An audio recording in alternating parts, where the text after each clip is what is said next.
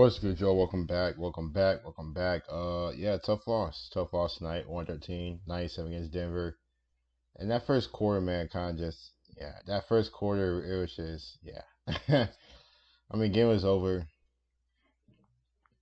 after that first quarter, and yeah, I didn't expect him to come back. RJ was in foul. I think RJ had like 3 fouls in the first quarter, which was crazy. Jokic, I mean, he's a strong MVP candidate. 32 points, 12 rebounds, 6 assists. I mean, Jokic on that, and I think he had like 12, 14 points in the first quarter as well. So Jokic just doing Jokic things, man. Austin Rivers thought he was playing Utah. He thought we was Utah. But he wanted to, get back at us. 25 points. I mean, Bud was going crazy. Austin Rivers was going absolutely crazy, man. And I mean, he beat us. He beat us. I thought Rose was good. I mean, 14 points when he came in. I thought he was good. Albert Burks 0 for 7. RJ struggled. Randall struggled. It wasn't All Star Julius Randle tonight. It really wasn't anybody tonight. We just got our ass beat. Simple as that. We got our ass beat.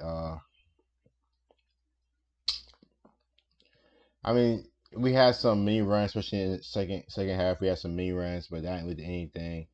No else to make us shake up again. RJ, he did get going third quarter. He made like a couple.